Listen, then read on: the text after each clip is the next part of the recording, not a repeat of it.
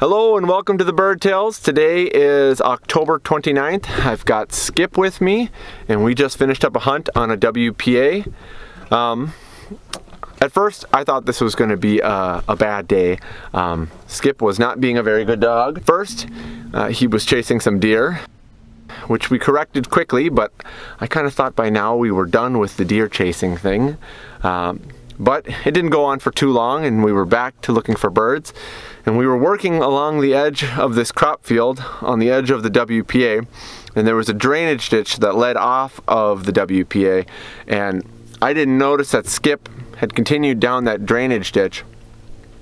But the reason I saw that he was down there was when the rooster started flushing off of this private land, and I don't know what I would have done if he would have went down there and went on point anyways. That would have put me in a tough spot.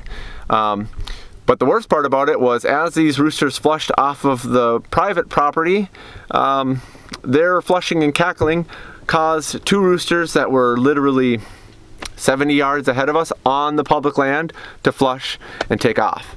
If Skip would have just stuck with me for another 10 seconds, we would have been right on top of those birds. So we regathered ourselves and kept going, and I don't know if he even knows what a grouse is, to be honest. I don't know that he's had a good point on a ruffed grouse yet.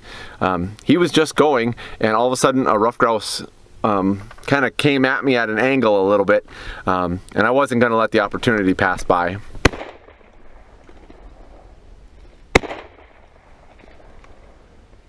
So I took the shot, dropped this grouse, which was pretty good.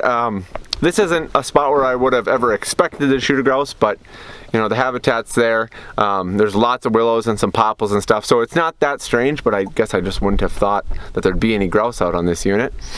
And so we just continued on, and Skip eventually did redeem himself.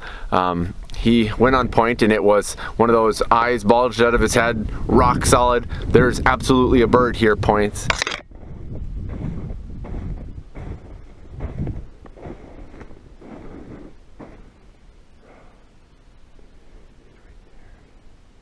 And I walked up there and that bird held really tight.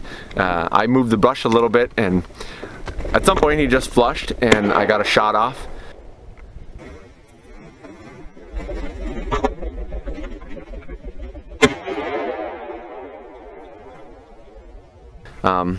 Skip retrieved him, not before he mellowed them a bunch and made all of his tail feathers fall out, but you know, he brought him back, he pointed him.